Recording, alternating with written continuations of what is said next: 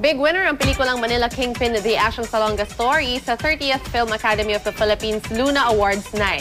Nanalo itong Best Film, Best Editing, Best Production Design at Best Sound. Habang Best Actor naman si Governor E.R. Ejercito at Best Supporting Actor si John Regala. Best Actress naman si Maha Salvador para sa Thelma at Best Supporting Actress si Lovie Poe para sa Yesterday, Today, and Tomorrow. Binigyan din ng prestigious Golden Reel Award ang yumaong hari ng komedya na si Dolphy.